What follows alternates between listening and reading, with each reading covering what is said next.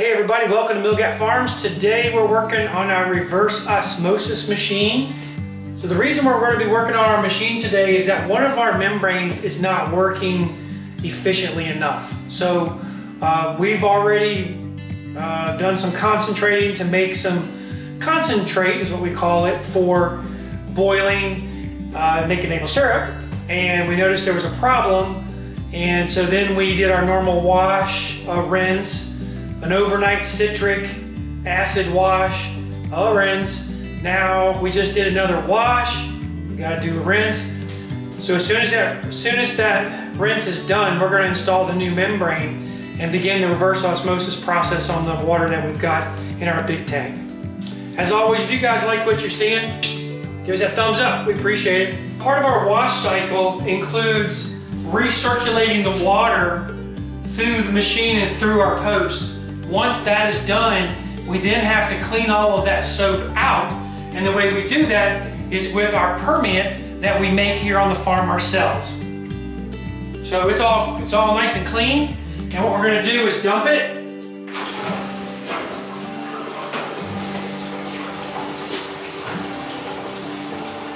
Start the machine. Green light is on. We're going to wait approximately 12 minutes, which will push 200 gallons through both of our posts, at which time we're ready then to put the new membrane in and then begin the reverse osmosis process on our next batch of water.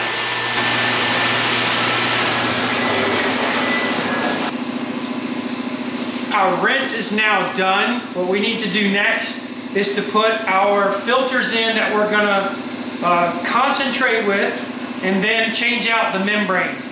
And that means we're going to have to take this post over here, pull it apart, old membrane out, new membrane in. The old membrane needs to go into a preservative so that later in the season we can have it cleaned professionally and then brought back to us. Hopefully that'll fix the problem. Here we go.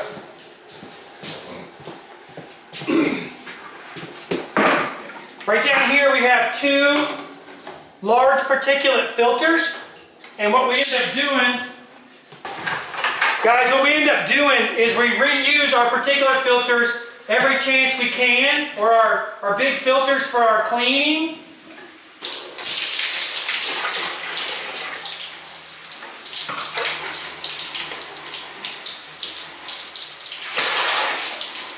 As often as we can, we like to reuse our filters, I'm getting wet. Our large particulate filters here for concentrating too. Once they become too dirty, then they're used as a wash filter.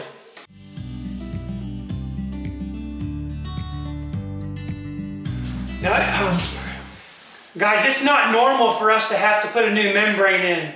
The reason we're putting it in is it wasn't performing as well as the other membrane that was in there, so we're going to pull it out, and hopefully that will solve our problem, and we'll be able to use this machine and push the bricks or sugar content even higher. Guys, overnight we put our filter in permeate, and permeate is water that we make here on the farm as a result of our reverse osmosis process. When water is split, the sugar and the minerals go into our tank, and that's what we make maple syrup out of. And the other part is used for cleaning. By putting that membrane in overnight, that has hydrated it enough so that we can install it and begin right away to use it. Guys, you probably can hear it do a little gurgling because there's water inside of here that's got to come out. We got to take off these 4 screws. Pop the top, lay it on its side, pull the membrane out, put the new membrane back in, and reverse, to do everything in reverse, okay? Wah! Woo, almost got me.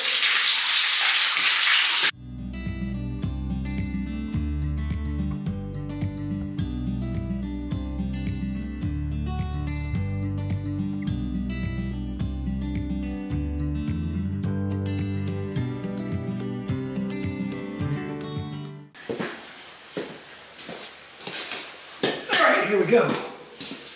Still water coming out. Oh boy.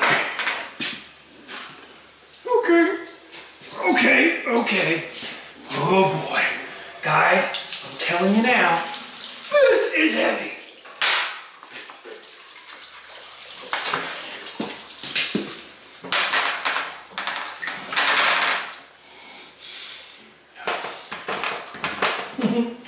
Doesn't want to come. There she goes. Oh, remember last time I did this? Where's that? Last time I did it did not want to play well.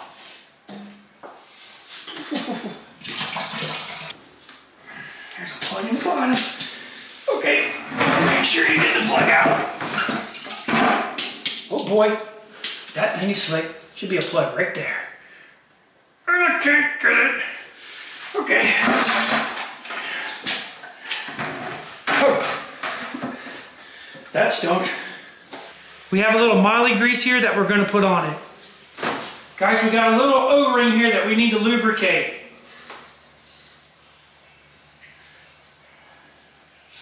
So we're using a food grade grease to do that.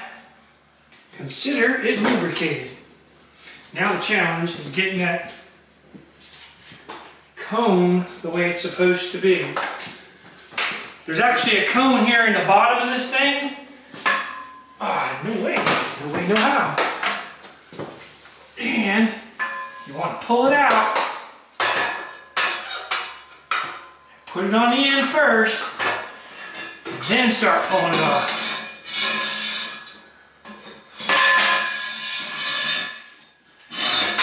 That's our cone. If the cone is not installed properly, you will not be able to screw this thing down. I know that for sure. And that's part of the reason that we're putting some lube on it, is so that it'll slide under this cone. Just because there's lube, that doesn't mean it's going on easily, I can tell you that. Okay, that cone is on now. We might not need our brush, or we might not need our rag. Now for the fun part. Okay, that's heavy. You can say it, still heavy. Uh-oh. Don't forget to put that in, or you will have a problem.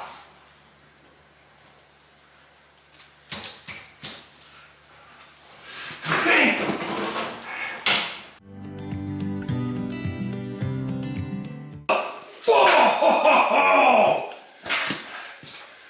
Oh, wow. Wow. All right.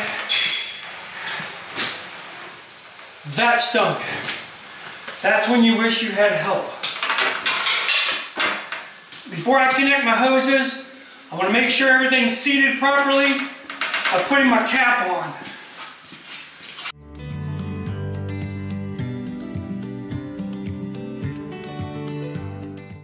Alright guys, this is round 2.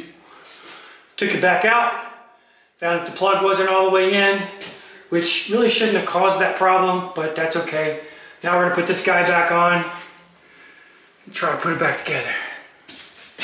Still heavy, still heavy.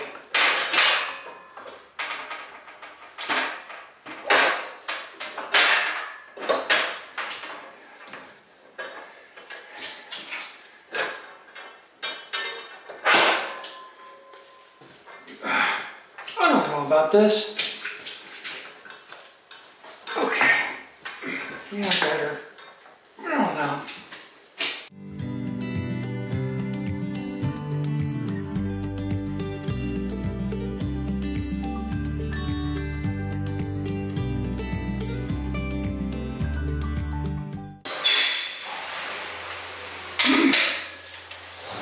All right, guys.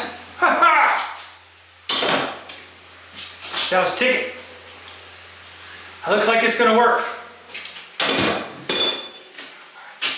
Close off our valve.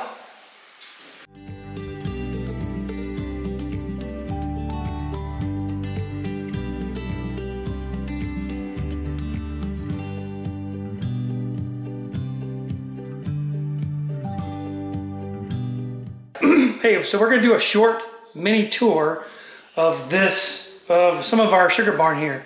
I'm gonna show you where the water flows through before it comes to our reverse osmosis machine right here. Out here in the sugar barn, we have our large tank, which is about 5,000 gallons worth of water.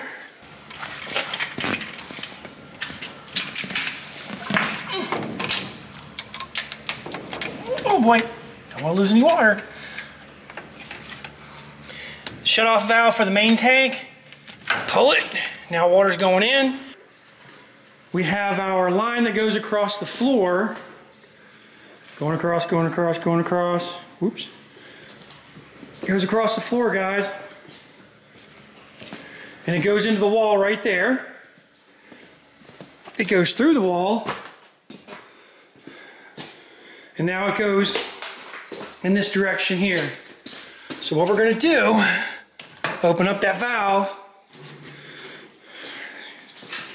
Before that water really starts flowing, I'm going to turn this valve off. So guys, one of the things we got to make sure of is that we've got the valve closed to our big tank. And it's not a big tank, it's a little tank on top of the big tank. So we got to have the valve closed up here. Okay, all the valves are closed. And now we're going to go back in the other room and start the RO. Before we go though, check this out. Look how clear that is. That's some clear water, isn't it? Guys, that's the sap that comes out of the trees. And every night we clean this big tank. Every night we clean the big tank. And so that's last night's water and today's water. We're going to start the reverse osmosis process now.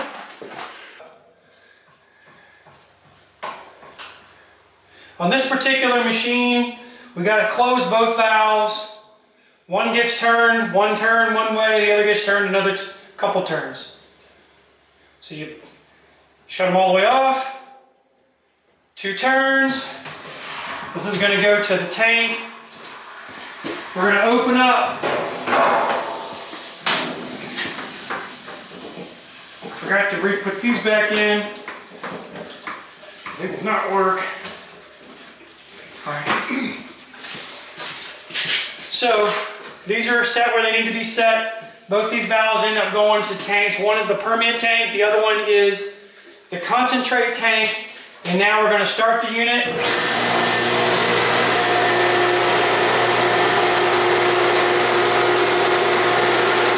So basically, guys, we do not have any water in this unit. There it goes.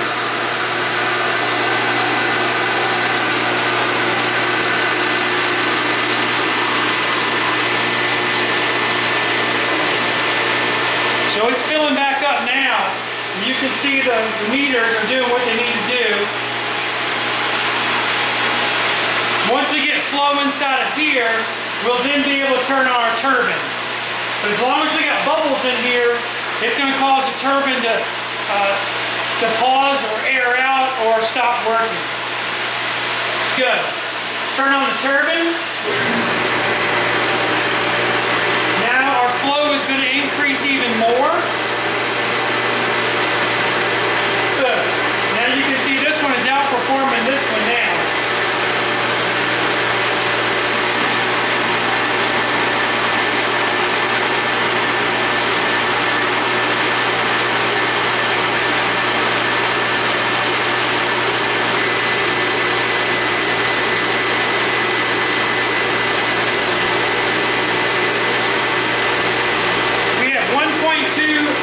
Water coming in.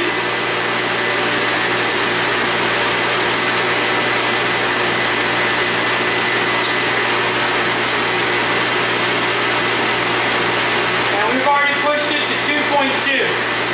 So over the next few minutes, we're going to watch this machine and make sure our pressure is where we need it. And then retest to see where we are. And then that's going to be it. We're doing what we're supposed to do. Removing a lot of that water. So guys, we're standing up on top of the big tank where our little tank is kept, and this is our permeate. No. And guys, this is our concentrate tank. Not quite sweet yet. We're gonna get there though.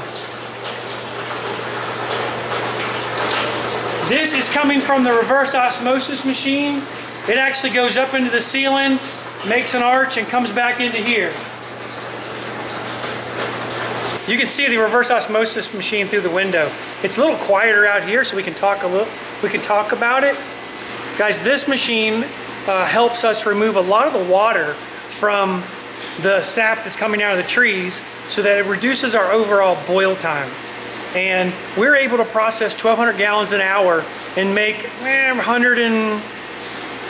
200 to 240 gallons of concentrate that we then can boil. So guys, we're gonna push this machine a little harder than that. And so what we're gonna do is begin to recirculate that water in a little while back into our big tank so that we can get to even higher bricks and reduce our boil times even further. Guys, I wanna say thanks for watching our videos. We really appreciate it. If you like what you're seeing, give us that thumbs up. Let me try it again. Hey, if you guys like what you're seeing, give us that thumbs up. Much appreciated.